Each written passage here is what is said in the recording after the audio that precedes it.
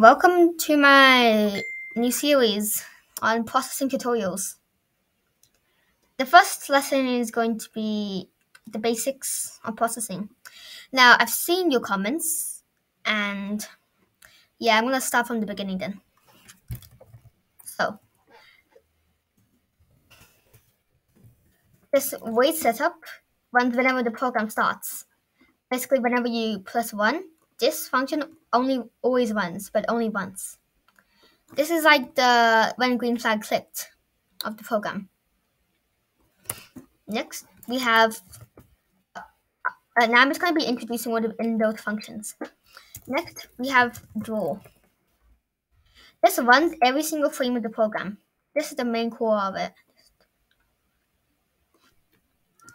I'll explain some of the other ones later, but these are just the ones you really need to know. For lesson 1, we'll be making... Alright, for lesson 1, we'll be making, some shapes and learning the basics of processing. So, if you want to set this first, the first step you do, in void setup, put full screen, or with nothing inside of the brackets. Add a semicolon at the end. A semicolon is just like adding like an end onto it. It's like you clarify that this is the end of the function. Or if you want to make your screen 500 pixels wide or 500 pixels big, you make that. Alright, let's just go with full screen for now then. So now that we've got that down, let's try to draw some stuff. But right now, it's looking kind of bland. First, how do we set the background color? Right now, it's just default gray. You do background, obviously, with brackets. This is one of the inbuilt functions. And now you can use RGB. Hopefully you do understand RGB, but if not, you can set a color picker. And it should come up there. Next, you choose the color background you want. You can do 0, you can for this one.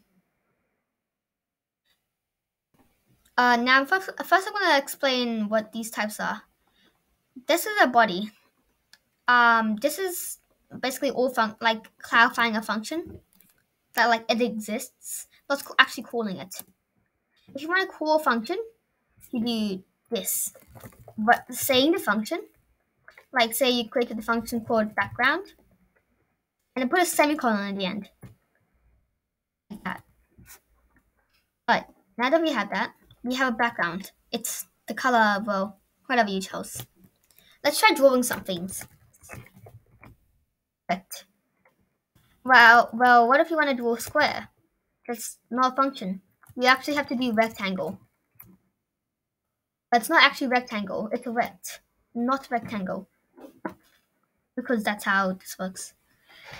Now we can clarify what positions you want to make it. For now, we're going to do width, which is the entire width of the tablet or the app, whatever you're calling it. Width divided by 2. That's going to be in the center of the screen in the X.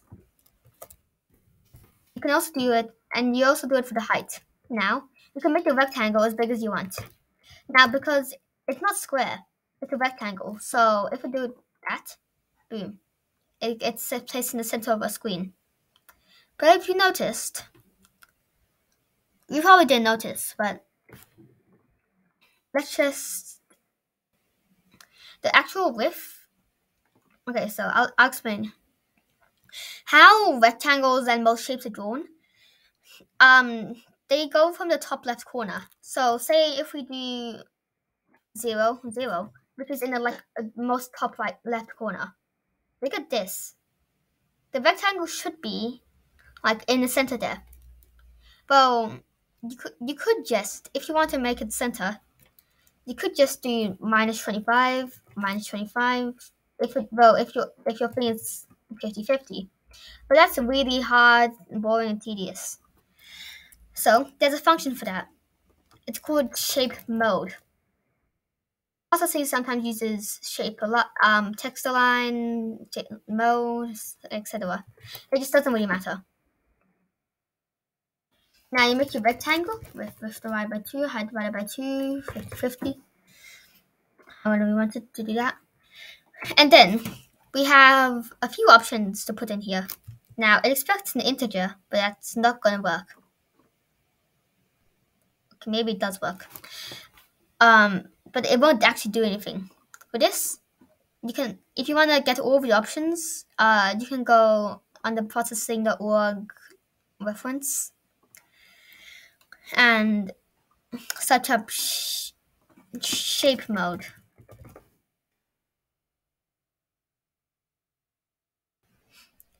This, now you can do corners, or center. Oh, never mind. Okay, you're meant to actually do vector mode.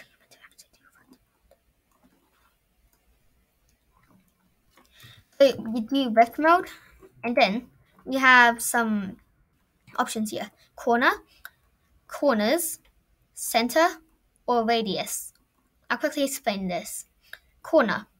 This is the basic default one, and it draws them from the top left. Corners. I don't actually know what that. Alright. Okay. So, if you're doing corners, you can.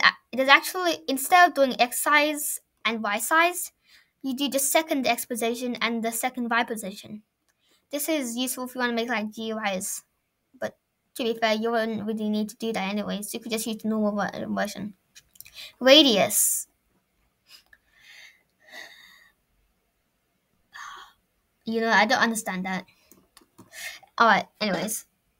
So I'm going to be doing center here because that's just going to be better to explain. Now it's actually in the center. That's why the center of this rectangle is exactly half of the width of the screen. Now let's try drawing some better things.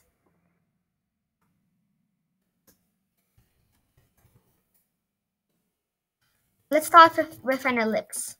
An ellipse is literally just a circle. I don't think I need to explain what a circle is, but yeah, an ellipse is a circle. Now how about we do, instead of divide by 2, we can do minus 50. And we also need to specify an x size and a y size. And there we go. We can also extend this. Alright. Now you can continue drawing. You just need to specify all of your x and y values. If you want to convert, like say you actually put in like a value instead of calculating it, like say you put in 1,200. If it's in your y, the y is in the second one, the x is in the first. If it's in your y, take your screen dimensions and divide that by it. So, divide that by your screen dimension. No, okay. So take your dimensions of your screen. Have a 1080 display. If you're doing the x, it's actually 1920. It's actually 1920 for 1080p display because 1080p is actually the y of it. But we're calculating the y. So let's do 1080 divided by 1,200. 1,200. 0.9. So what we want to do is height divided by 0.9. Height divided by 0.9.